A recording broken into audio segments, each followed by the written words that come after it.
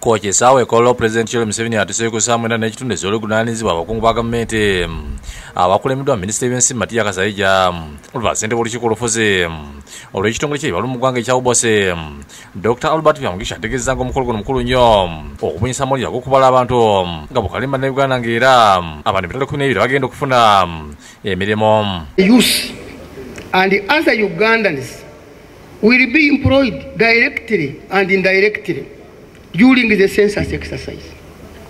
The private sector will directly benefit from the exercise. Okubala abantu kwa mulundi gwa 11 mu bukyanga Uganda bawera kubeera oluvannyuma lwa myaka 10. Senkulu wa Ubose Dr. Chris Mukiza ebeza gavumenti okubanga etadde ensimbi ebitondo 98 ku buli kikumi obutafaananako ne bigubadde mabega g'eggwanga lyesigama nnyo ku bagabi b'obuyambi. So we are appreciating you for allocating for this financial year only 320.9 billion shillings. This is 98% of what we want, which is a very big improvement, Your Excellency. Mukiza asisiddwa n'asaba Pulezidenti Museveni nti ennaku z'okubala abantu zibiriza kuwummula mu ggwanga wonna kibasobesa okubala abayizi abasoma. But we expect, Your Excellency, that the Minister of Education will cause a holiday so that we can enumerate all of these learners at home and also participate in enumerating. Ategeezezza nti ebinava mu kubala abantu byakuyambako mu nkola ya PDM. Our appeal to the public is that they should be champions of the census. They should be counted during the enumeration period from 10th, and they should use the census findings for evidence-based planning, decision-making, and monitoring government. Mukiza kinoganyiza nti okubala abantu tekulina bulabe eri muti n'obula buli muntu ekiro kya mwendo gwokutaano gye kinamusanga yajja okubalibwa. Then the floating population. Floating population are these who are not in the house, in the dwelling houses. The drivers in transit. The people who are in the bars and the discos, because the Uganda economy thrives at night. They will be counted where they stayed. So they will not say, but they never came to my home. We were counted where you were. Gavumenti abatasangibwa mu ggwanga ekiro ekyo si baakubalibwa. Minisita omubeezi w'okuteekateekera eggwanga Musiri Kulobe akkaatiriza obukulu bw'okubala abantu. Census therefore gives us a complete picture of the nation at a given time, such as the number of people living in a specific locality and the conditions under which they live. Ye minisita y'amawulire n'okulungamya eggwanga Dr. Chris Balyomonse asambazza obusungasunga abantu beekwasa nga badde okuba balongo n'okuwanuuza ebitali bitoofu.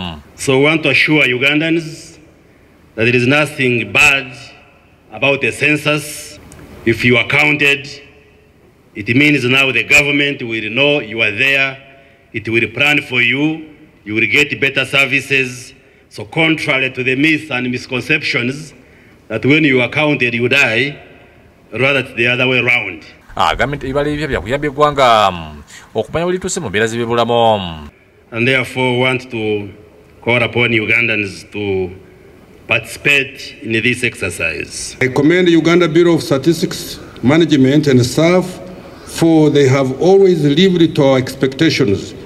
Congratulations, Ubose.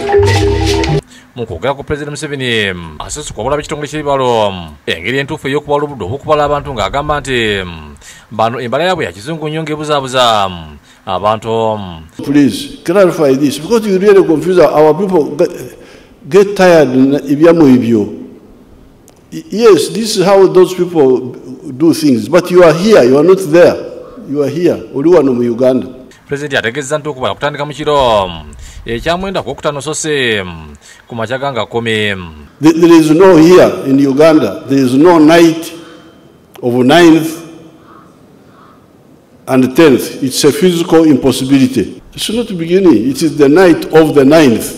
Pulezidenti anoganyiza ebibuuzo ebitanda ebigenda okusimbibwako essira mu kubala abantu n'akuyisa bannayuganda okujjumbira. Questions are 5 now. How many? Where?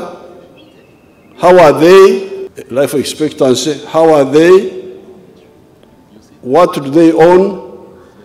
And where are the services? How close to them are the services?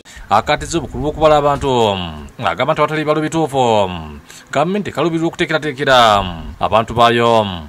These questions are very crucial so that the government can plan for you better, because you can't plan properly for people you don't know. Pulezidenti yagasseeko nti balo bireetedde gavumenti okulowooza ku ky'okukyusa mu nkola ya PDM mu Kampala eve ku miruko okudda ku byalo oluvannyuma okukizuula nti mu Kampala abantu bangi nnyo nga ssente obukadde 10 tebusobola kubamala.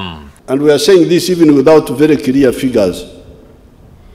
So when these figures come in, it will help us to plan properly for different areas. Pulezidenti yatongozza enteekateeka eno mu butongole. So I now threaten to launch the census.